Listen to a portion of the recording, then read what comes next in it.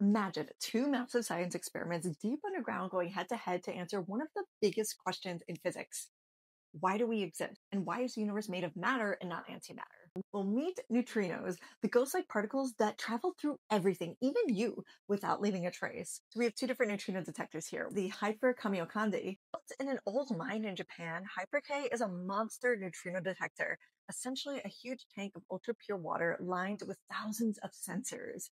It'll watch for neutrinos fired 295 kilometers across the country from a particle accelerator, the next-gen version of a proven design. It's cheaper and launching first, so it has a head start here. But then there's DUNE, and this is based in the US, and this one uses liquid argon to capture neutrino events in crazy detail. Neutrinos will travel 1,300 kilometers underground from Fermilab in Illinois to a detector in South Dakota. And it's cutting edge, more expensive, and a bit riskier, but it could reveal a little bit more than the one in Japan. Now, both teams openly admit that they're in a friendly competition with one another, even though they share the same goal: find the neutrinos first. These experiments could finally crack why the universe has matter at all and bringing us one step closer to understanding our very own existence.